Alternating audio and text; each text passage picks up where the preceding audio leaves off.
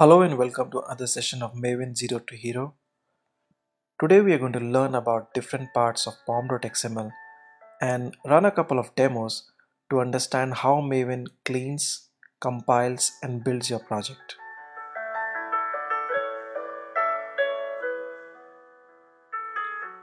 Let's start this project with a small Maven build demo.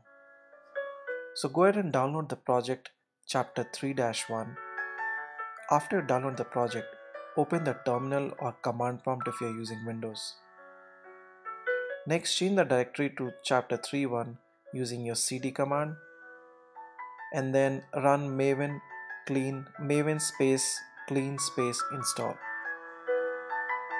It's going to take a couple of seconds to run this command depending on your internet connection speed.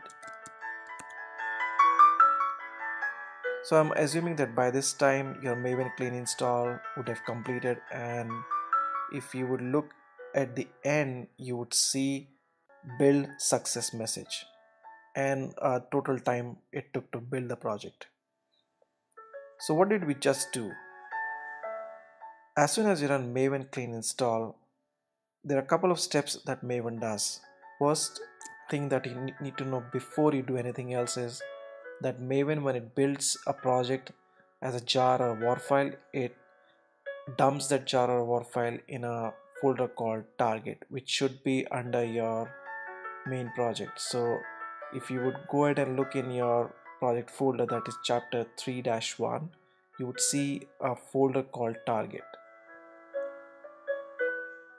So at this point, when you run maven clean install, the first step it does, it tries to clean the project under target folder. It will delete the target folder and everything under that folder.